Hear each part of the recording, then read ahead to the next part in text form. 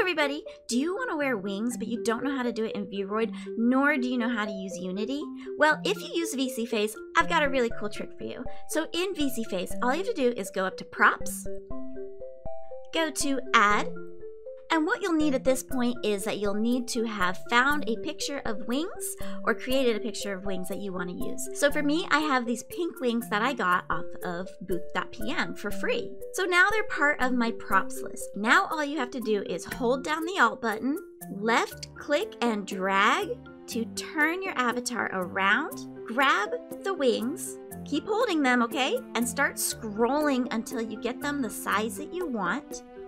Then let go.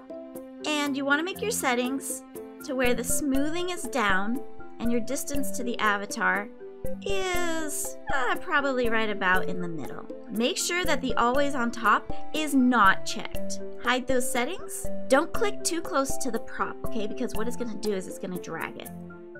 See, you don't want to do that. Hold down Alt again to turn them back around. And voila! Now you have wings on your avatar. Look how they move. They move right along with my body.